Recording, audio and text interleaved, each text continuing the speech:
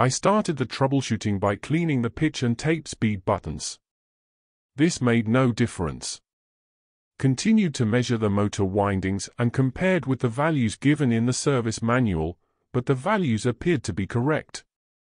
Then measured all transistors TR4 to TR13. Couldn't get around to measuring TR2 and TR3 as this machine is very difficult to work on. The circuit board cannot be removed in a simple way. All transistors marked green measured correctly, but all marked red had incorrect values. Started by unsoldering TR6 and tested this. It measured okay, but one leg broke off, so I ordered new ones so I could replace everyone from TR4 to TR12. I had measured TR13 without removing it from the circuit and I thought it seemed okay. This later turned out to be a wrong decision. After 4 days of waiting for the order, I resoldered the TR6 and took out the TR7 for testing. This also measured okay, so I began to suspect that I started from the wrong direction.